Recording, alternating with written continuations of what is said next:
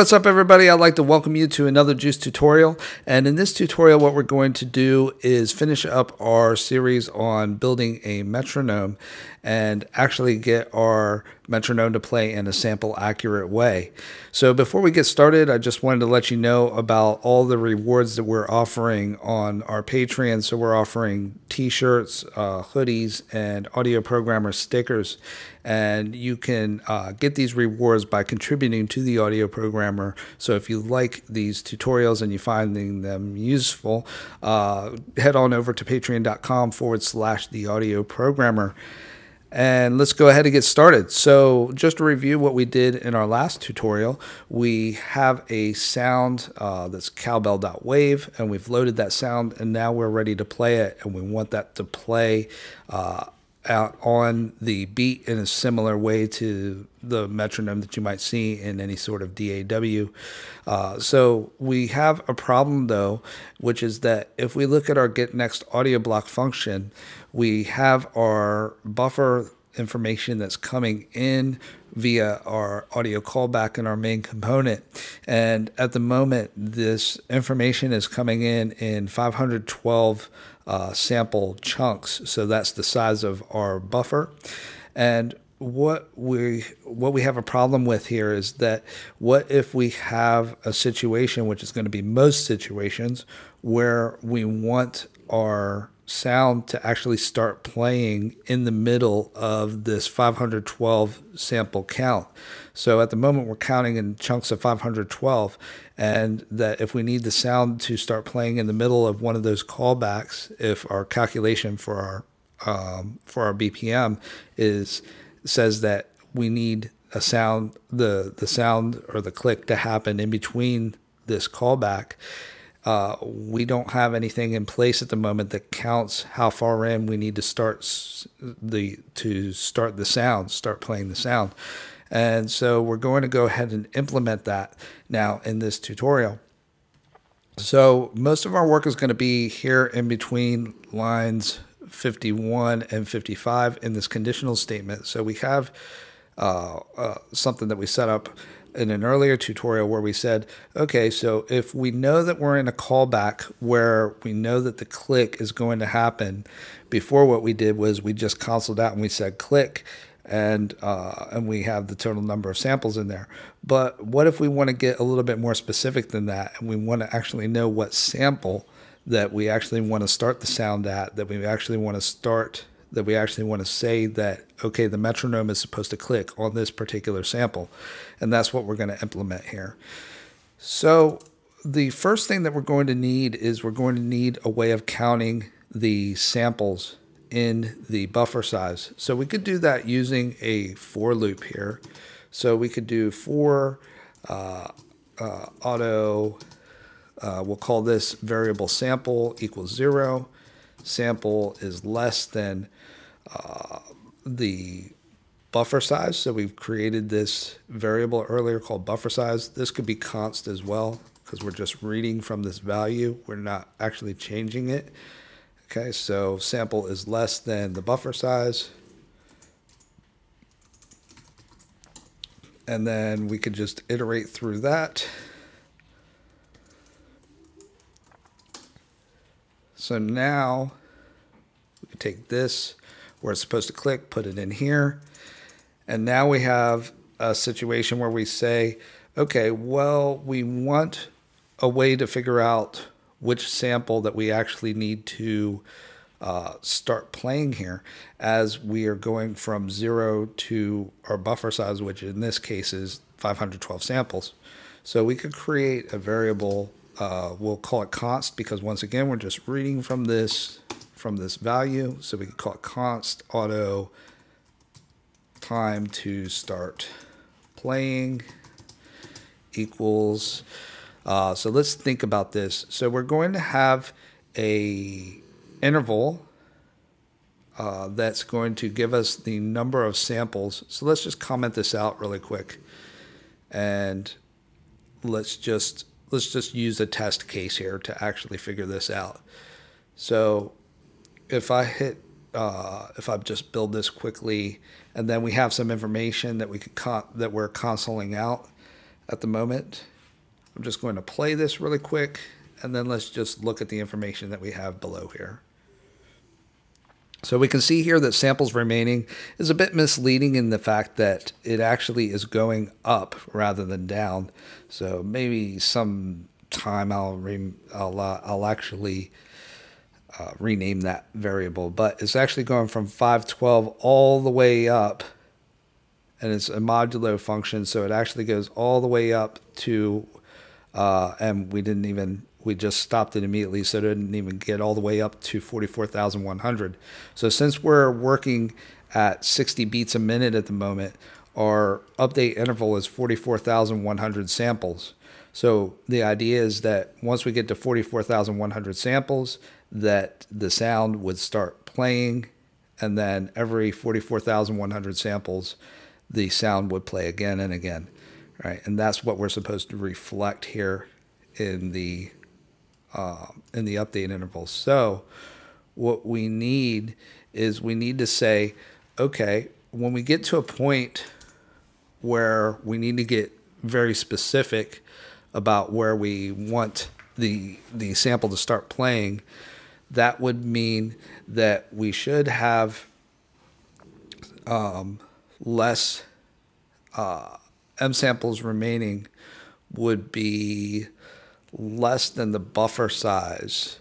So what we need to do is we need to say, okay, we need to look at the M update interval, right? So that's how many samples we're playing in between each, how many samples are playing in between each sound. So if we're going with 1 second, it'd be 44,100 samples.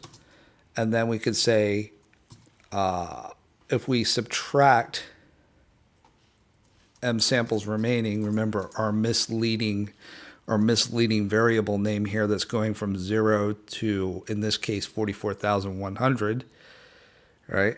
Then we could say, okay, well, if we subtract how many values we have left, then what we could do is we can then go in on the granular level where we're counting the samples in our buffer size, and we're counting from 0 to 512 in our buffer size, and then we're going to actually know where in this count from 0 to 512 that we're actually going to need to start playing the sample.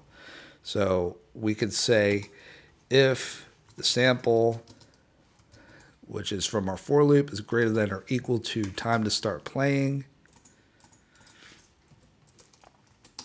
then we know that we need to start the sample. Actually, it's just double equals here. So if the sample is equal to the time to start playing, right, which will be from 0, which will be a number that's less than 512, then we start playing the sample, right? So now what we need to do is we need to pull in our actual function to actually get the next audio block to play the sample, which is here. So this is the get next audio block function. And this needs to be buffer to fill, which is just our buffer from that we're getting in get next audio block. So that should be fine. And what we want to do here is, so we have a situation where we are playing the sample. We're doing get next audio block, but we're only doing that for one sample. So that's a problem because that's only going to happen for one sample. So you're just going to get a short little like kind of click, and then the sound isn't going to complete playing if the sound is a bit longer. So what we need to do is, first thing is we want to reset the sound to the beginning every time that we're going to get ready to start playing it again. So we could do p metronome sample, and then arrow operator set next read position to 0. So that just resets the sample back to the beginning. Then it starts to play. And then what we could do down here is we could actually look and say, okay, well, if the sample has started playing, then we know that it's not at 0 anymore. So what we could do is we could make a condition here and say, if the metronome sample get next read position, so we'll get the read position, and if it's not equal to 0, so if it's started playing already, then we know it's already started playing, and then what we could do is we could actually set it to go ahead and continue getting the sound that it needs and putting it into the buffer, right? So that's useful because what could happen, there may be situations where the sound needs to start in one callback, but then needs to finish in the next or in subsequent callbacks. And this function is what enables that to happen. So it's making sure that, okay, if the sample's already started playing, let's go ahead and play the sample until it's finished. Okay, so that should be fine. And so I think that's everything that we need to start. So let's go ahead and try this out. And let me just put a little bit more information here in this console out to see how to see if this is doing what we want it to do. So we could do let's see, time to start playing,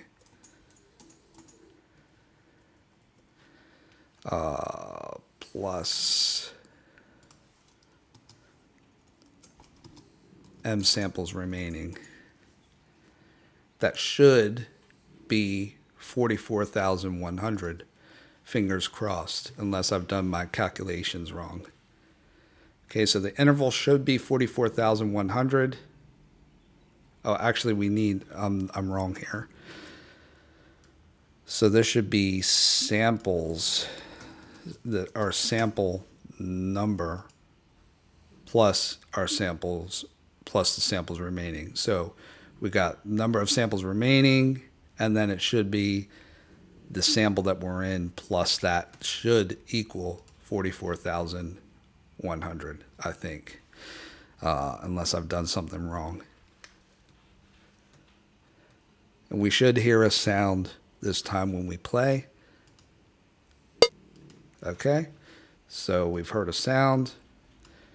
Now we're going to go to where click is, and we can see that our update interval is 44,100 samples, and where it actually clicked is at 44,100 samples. So that looks like that's working correctly. So let's just try a different BPM, right? Let's try something weird like 132, right? Let's just try that. And let's see if our calculations are working correctly.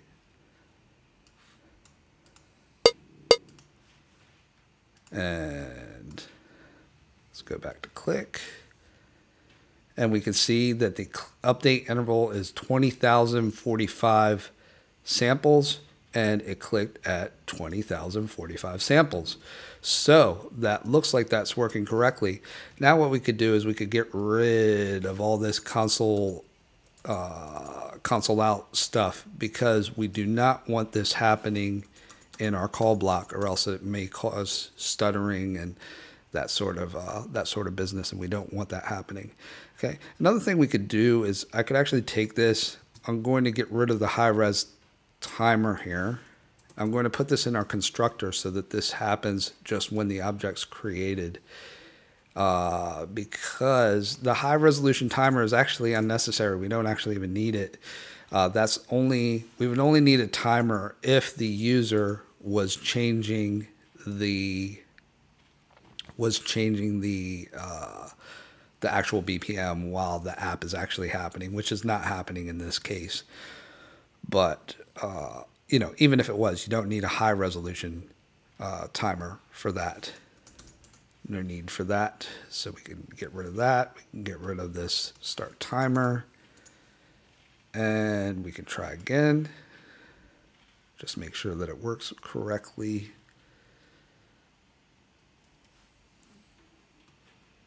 And here we are. And we can see that it plays just fine and is playing at the right tempo. So that's where I'm going to end this tutorial.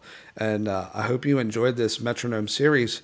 And if you have any questions, or you think there's anything that needs to be better, or that could be better, or if you have improvements to this, I'd love to hear your suggestions. So feel free to comment in the video below.